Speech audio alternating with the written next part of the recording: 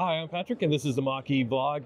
We are at ACT Expo, and right now we're at the Autel booth with Dan. We're going to go ahead and dive right in and learn what Autel is doing here and about all of their charging solutions. So, you want to introduce yourself, Dan, and then we'll dive in? Absolutely.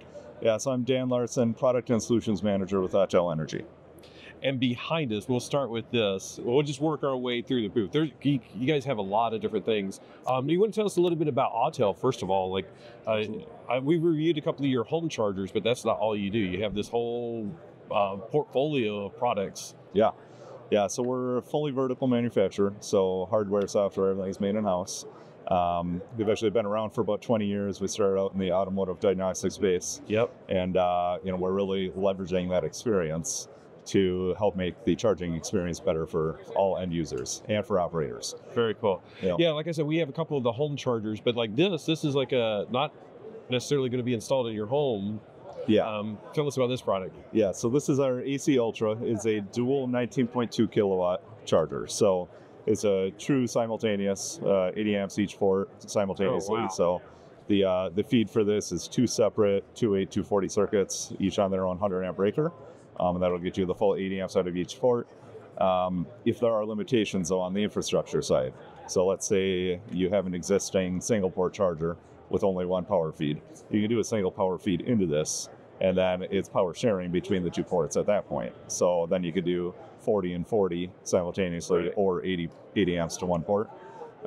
We also have an internal dip switch on each port as well. So if you need to dial it down to, let's say, limited at 32 amps per port, you can do that. As well. So a lot of different solutions there. Now I know, like we charged at Resorts World, and there's some Autel chargers there. We use the regular 50 amp charger, but I've heard on the other floor there's some 80 amp chargers. Are these units at Resorts World, or? Yeah, I think there's 8 or 10 of these up on the next floor up in that parking garage. Yeah, we use the low powered ones. We have a Mach-E. We can't use the additional power, but if you had like a Lightning, you would get a faster, quicker charge. And that's one of the rare deployments of like 80 amp chargers, because most people don't go for like public charging like that, but you guys do, or have that available for people to do that. Exactly. Yeah, I mean, there's a handful of vehicles right now that have that 19.2 kilowatt acceptance rate, but as battery sizes keep going larger on the vehicle side, the acceptance rate is going to keep going up too. So we really wanted to future-proof with this product. So it's really a good solution for, just think of this as being ideal for anywhere that people are on site for, like, let's say 6 to 8 hours. So right. Workplace charging, overnight charging, anything like that, it's really ideal for. Yeah, I hope some hotels put these in, because the more throughput you can get leaving the hotel with 100% charge, that'd be awesome. We'll move down here. Yeah. DC compact. So now we're into DC charging, leaving AC. So this is like your entry level DC or beginning? Yeah. So we call this one our DC compact. So it's 40 kilowatts total output. It'll do 40 to one vehicle, or 20-20 split between the two ports. Right. And this is really kind of a sweet spot in the industry, because 40 kilowatts per hour, I mean, it'll still, charge, the average battery pack size on most vehicles is like 80 kilowatts right now. So golf courses, restaurants, retail, movie theater, places where people are on site. If they're around 2 hours. Yeah. And it's a nice small footprint as well. We have this as a wall-mounted version. Right. This is obviously the pedestal-mounted. So you can wall-mount these, or you can also, we have a trolley version. We have 2 of them in the ride and drive out in the parking lot out there. Okay. So on wheels with a 3-phase hubble connector for quick disconnect. So we have a lot of fleets, like, think of like medium heavy vehicles where maybe it's a large vehicle and you don't want to have to jostle those around to a fixed charger. You want to be able to wheel the charger over to where the vehicles are. Oh, I never thought about that, but I guess that flexibility is key. Yeah. Now, of course, I see CCS1 connector on here, but I'm assuming, as everybody is, you guys are prepared for NACS as well. Absolutely. Yeah. So we're accepting orders on any of our products. You can get them with the J3400. We'll be delivering on those orders like starting next month. Very cool. All right. Should we get on to more power? Absolutely. We'll squeeze in here. Yeah. Beautiful screen here. Thank you. Now, one of the things that we always see out while we're charging is like they had beautiful screens, but they get sun damage. Is that technology getting better and better as we get deeper into the EV charging world? It is, yeah. Yeah, so we've made our own hardware on the diagnostic side for many years now, and so the screen durability, obviously that's a big thing. So these are IK10 rated, so you can drop a bowling ball on the screen, it's not going to break. Nice. And then also, just reliability, longevity of the screens too. So we make think of a automotive tablet. Right. Or surviving the elements of a automotive repair shop. So all of our scan tools have we perfected that durability and design and water intrusion and all of that. So we took all that and incorporated that into the screen design on these two. So and all of the content can be customized. So whoever the owner or operator is of our chargers, you can push your own ads to the screen. So we have a lot of restaurants, retail that are putting today's daily special on there. A lot of fleets are using it as like messaging for their drivers, and you can control the content right from our cloud platform. So it's a really good solution there. We were just talking to a friend in Colorado, and they were looking at they wanted their city to get some chargers. And that's one of the things that they're talking about. It's like, wouldn't it be great to advertise like your local businesses in the city right there on the screen? Because I know when I plug in, it's like, I'll bring up Google Maps. It'd be really cool to be like, go to the coffee shop across the street, mention the charger, and get 50 cents off a cup of coffee or whatever. Absolutely. So very, very cool. And what is the output of this in amperage and kilowatts? So 20 kilowatt power modules on this one, and you can configure it anywhere from 60 kilowatts all the way up to 240 kilowatts, just depending on the needs at the site. So this right here is our 240 kilowatt fully loaded. So you can, if you're going 120 kilowatts or below, you can do it with our 200 amp cables. If you're doing 140 to 240 kilowatts output, then you'll need our CCS boost cables, which are 400 amp peak, 300 amp continuous. Very cool. And the idea is like providing flexibility for the customer that might say like, this is all we need because we don't want to invest in the higher dollar amount, or let's start with this and then maybe they can expand. Can they expand it down the road, or is that hard? Yeah. Oh yeah. It's very easy to upgrade these. So cool. A common scenario we're running into is, let's say it's a car dealership, for example. Right.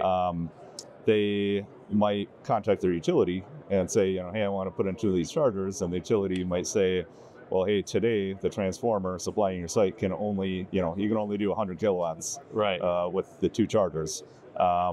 So they might buy 2 equipped with 100 kilowatts internally, and then obviously utility companies they want to sell more electricity, but there's transformer backlogs and shortages. So they might say it's a year out before we can upgrade that transformer. So somebody could install this today as 100 kilowatts, and then once that transformer is upgraded, then they don't have to replace the charger at that point. It's really just an upgrade kit. You install the additional power modules. There's some different firmware we got to load on there, and different stickers and labeling for the charger. But at that point, it's going to be putting out the full 240 at that point.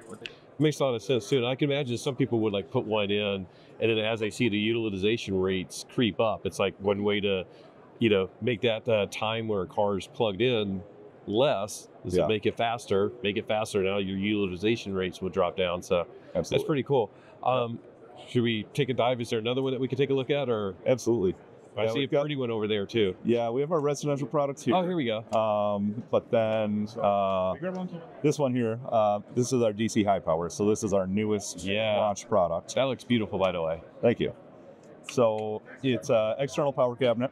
So you can do 320, 480, or 640 kilowatts out of the power cabinet. Okay. And then you can pair up to 4 dispensers for a total of 8 ports if you're doing air-cooled cables. Or if you're going liquid-cooled, then it would be a max of 2 dispensers, total of 4 ports, all sharing power from that. And I imagine this is like NEVI compliant, or yes, designed, or people are interested in it for NEVI sites. I'll say that. Exactly. And being separate from the power unit gives you a lot of flexibility. I would imagine, like site design, as well as flexibility and putting your dispenser with whatever power unit you have. Yeah, so you can mount it up to 150 feet away from the dispensers. So a lot of people, they'll put the cabinet itself, behind the trees, behind the bushes on site, and then you just mount the dispensers at the curb level. And protected, yeah. Yep. Yeah, and I would imagine that's one of the things that's really key too, is because having all of that out in your parking lot, that takes up a lot of space. But if you can like remove some of that and put it, and also protect it, so that's pretty interesting. Yeah. Very cool. And I forget what you said, the power, or did you say the power outage? Or you did up to 640 up to 600. Okay, cool. That is really awesome. Yeah. And then we can circle around real quick. Absolutely. We'll touch base on the familiar home units, because I think we reviewed one of these. I think it might have been reviewed that one.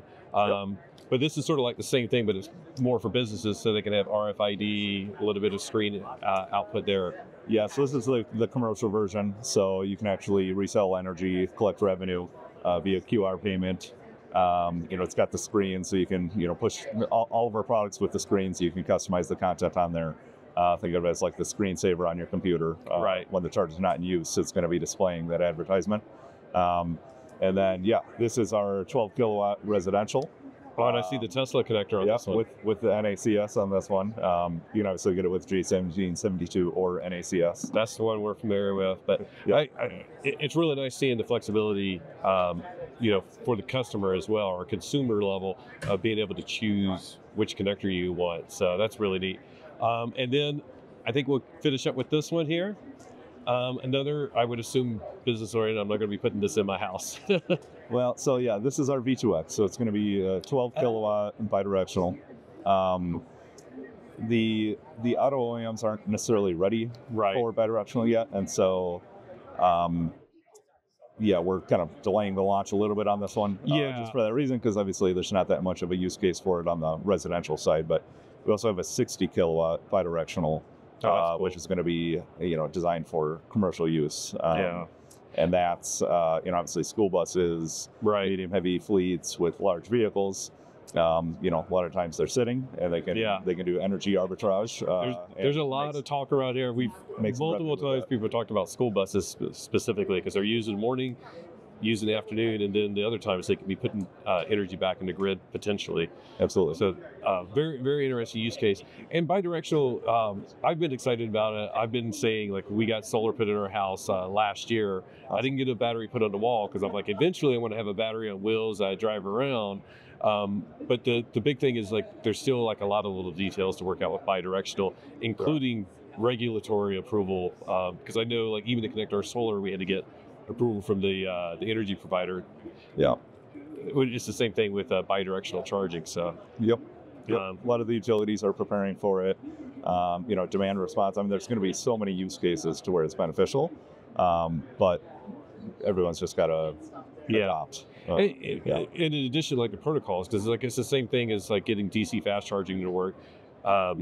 Cars and the chargers have to all communicate and work together. And now when you're talking about cars, charger, and the energy grid all have to communicate, it's like, let's get that working right. Yeah, so. It's a fluid conversation for sure. But there's a lot of really bright minds working to make this happen, because obviously it's it's the future, and it's going to help the grid. It's going to help just stability for energy delivery and energy reliance. So it's hopefully for somebody like me, backup power for my car, for my house, as well as maybe some energy savings, because I can shift my energy load. So absolutely, that's down the road. We'll get there eventually, but this is really exciting. I think one of the things I really like when we come to visit Autel is, like, you guys really do have such a great portfolio, from the home user, bidirectional, big power, medium power. So it's really cool to see, and it's always a pleasure to visit with you guys. Well, thank you. Yeah, we're our goal is to be kind of the one-stop shop for anything EV charging related. So makes sense. And we are going to be launching some energy storage solutions as well. Paired with our charging solutions too. So that makes sense. More news on that to come, and I'll be sure to fill you guys in on that. Yeah, definitely. Like, look us up. We'll be ready to cover that. That sounds really exciting. Awesome. Sounds like the type of stuff I'm interested in. So, thank you guys for watching. Thank you for giving us time to give us an overview of Autel, and we'll see you at the next ACT Expo as well. Absolutely. All Look right. forward to it.